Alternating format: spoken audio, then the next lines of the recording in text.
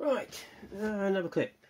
It is Friday, the 11th of August 2017, and as you can read, hopefully from my description of my channel, my YouTube channel, it's war game orientated but not necessarily exclusive too. So this has obviously got very little to do with wargaming, but it's a Friday, and as you saw before, the old lubrication for the old brain cells was from an alcoholic nature, and this time we've gone back to an old favourite, Old Crafty Hen, oak aged vintage. Can't beat it. If you like a proper dark beer, this is amongst one of the best, and you can't beat it really. Anyway, and on for the meal for the evening. A Welsh rarebit.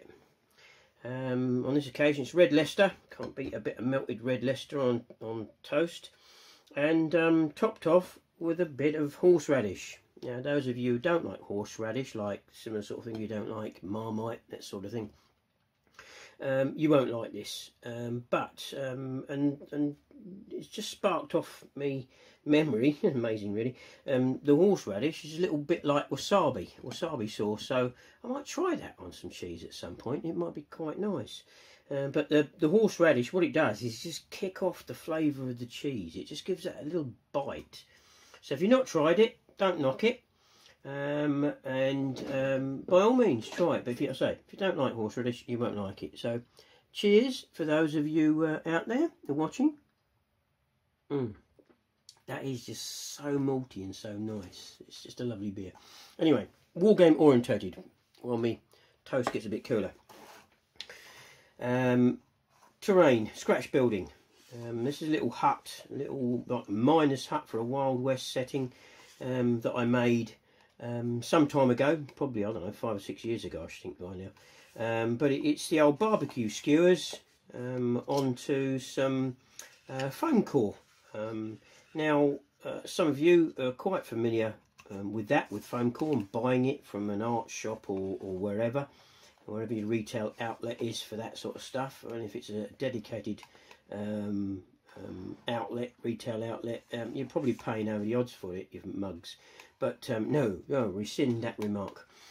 But go round shops where you see displays put out on this sort of material.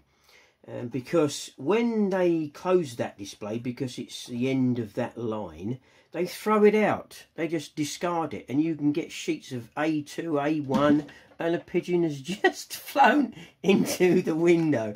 I wish I could have filmed that for you, but you wouldn't have believed it. Yes, so going back, just throw me. Going back to picking this stuff up for next to nothing. The same as the skewers. Pound shop, you can pick up like 50 skewers in a pack for £1. Dirt cheap. And as you can see, it was a simple construction. Even the door works because I put it on some, well, it's got stuck there with paint, so I might have to fix that.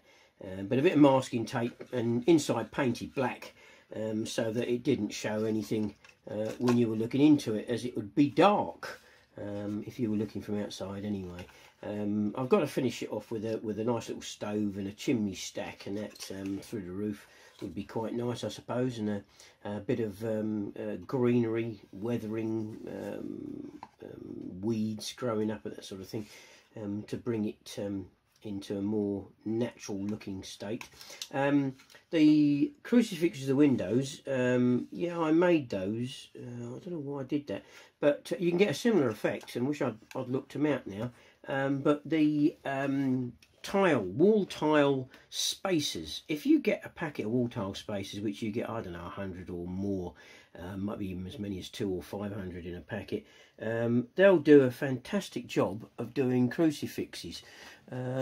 Whilst I'm on that tack, oh dear, excuse me, I'm out of shot. I do apologise, you may not be able to hear me, but beginning of something, I'd started to scratch build this farmhouse for like a bolt action European setting, with cork tile, and I started to make the panes for the windows and that from matchsticks. You know, the boxes, the packs of modelling matchsticks you can get, rather than cutting off the heads of matches, etc. So it's a similar sort of thing. But I thought if you use the larger tile spacers, you could probably get a similar effect with that. Anyway, but that's something for something else. Another clip on waffling. So apologies. But the old crafty hen hasn't yet had a chance to kick in.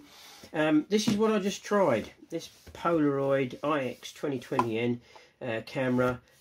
Bought it at Argos for 50 quid, 49.99. I don't know why anyone says 49.99, because what you can do with a penny. Oh, put a figure on it, because you are. 15mm figure goes well on pennies. But anyway, 50 quid, and it's a pile of crap.